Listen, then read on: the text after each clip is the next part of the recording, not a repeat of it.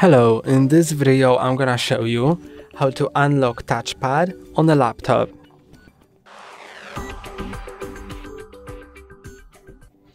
If you've locked your Touchpad by an accident, there are two ways you can turn it on again. And both of these ways work independently. So if you have locked your Touchpad by accident in settings, then you will not be able to do it with the first method. And if you've locked it with the first method, then you will not be able to do it through settings. So the first method is by the special key on keyboard. Here is the function keys row, and on this exact laptop there is an option to use this exact key to toggle on or off the touchpad. So as you can see, my cursor is moving right here. And now when I click on it, it's not moving. And now it's moving again. Sometimes it will have a different icon, or if it will not work with a single click, instead of that, you'll need to click on Fn and this key at the same time. It depends on your configuration. Although, if this didn't help, or you just don't have this button, then you may need to get to settings.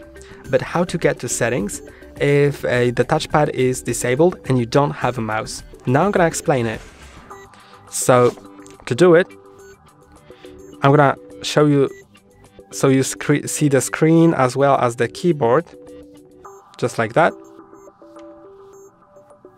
And now first we need to click on the tab button until we get to the search.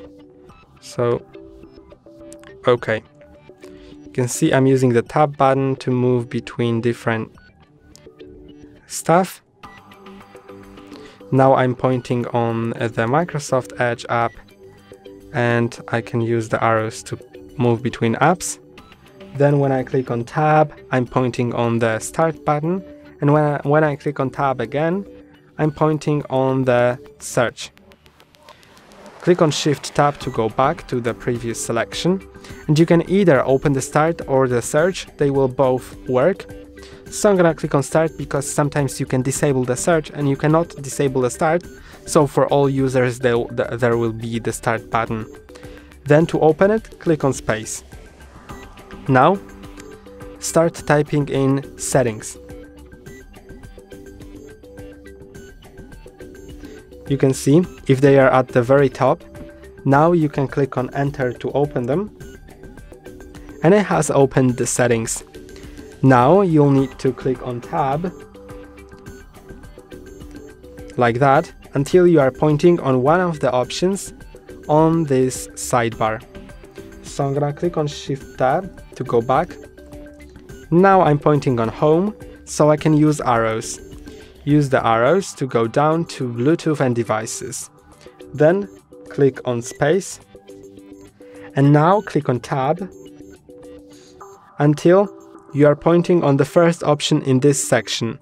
So there is this free space, and under this free space there is a new section. So I'm pointing on it right now, and I can use arrows to go down to the touchpad. Now click on space to open that. And now I'm pointing on the on-off button. If I'm not, then I can just easily click on tab or shift tab to start pointing on it. And when you do, you can just click on space to turn it off. Now I cannot use the touchpad, and now I can use it again. And that's all for today. Don't forget to like and subscribe. See you next time.